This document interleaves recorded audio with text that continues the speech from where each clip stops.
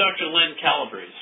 I'm a professor of medicine at the Cleveland Clinic Lerner College of Medicine and the R.J. Fazenmeyer Chair of Clinical Immunology here at the Cleveland Clinic.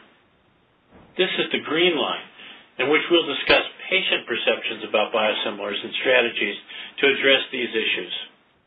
This is a complex topic and one that is very dynamic right now.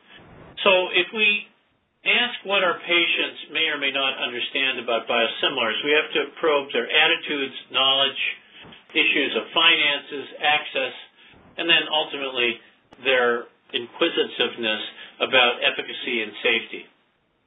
Well, to start out, let's look at some of the cost issues, because there is no doubt that when we talk about biosimilars, the most important consideration in the development of biosimilars is the potential for cost savings.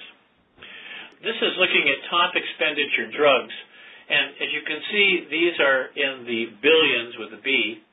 If there were a 30% discount with the top three agents, that could lead to savings of nearly $2.7 billion. So this is not an insignificant amount of money. If we now do some forecasting, and base this now on immuno-oncology, probably one of the most exciting areas of the application of biologics, the expenditure is growing at a greater than a linear rate, and it's expected that this will grow to $7 billion by 2020. And there's now a robust pipeline with many, many drugs that may expand this to even a greater degree. If we look at the immuno-oncology again and look at the cost of all oncologic drugs, you can see that up through 2012, 2013, there was quite a bit of stability there. But with the development of checkpoint inhibitor therapy, which was approved in 2011, there has been a spike in total drug expenditures that has been mammoth in degree. So all of us who are in healthcare know that costs and regulating costs are a high priority. In 2010, the Affordable Care Act was passed, and this had many positive motivations. And while it's under fire, it has done a lot for us to orient our thinking around affordability of care. The key goal was to improve access to innovative medical therapies and create pathways for biosimilar development. So this was actually placed into the Affordable Care Act, and I think it was an important step. Now, with that background, imagining that we have an increasing pipeline of biosimilars, what do we know about patients? How will they receive this information? How will they process it? What will their attitudes and beliefs be, and what will be their confidence in this?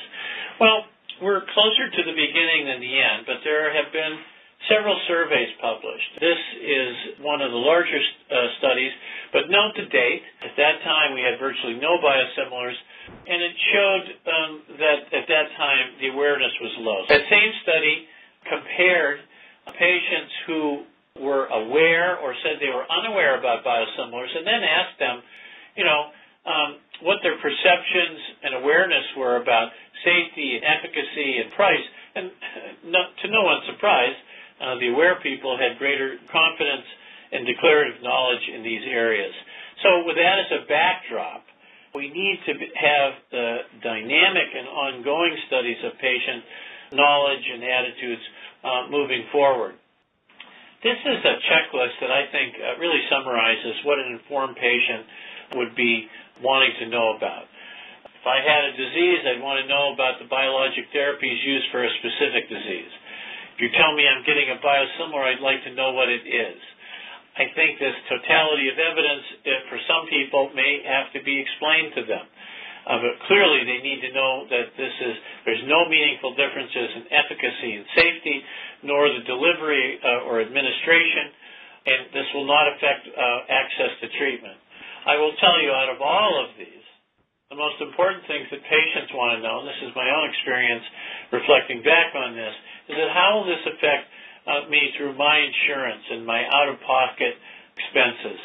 And ultimately, it will be important for them to know what type of drugs that they go on. Some additional key points about patient education were that recall again This was an implicit and explicit goal of the Affordable Care Act. Secondly, that these biosimilars are highly similar, but not identical, not generic to the reference product. And finally, we need to encourage patients to partner with their providers, including the pharmacist, in making informed decisions and shared decisions about whether biosimilars will be best for them.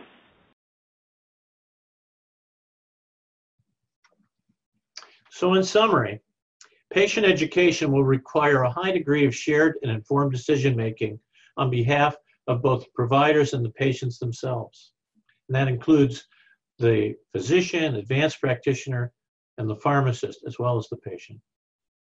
While the science of biosimilars thus far has yielded no red flags and is clinically reassuring, the positive active experience with these agents in the United States has fueled concerns and misinformation at times. There is even greater uncertainty regarding biosimilars in terms of how cost savings will impact all parties, including patients.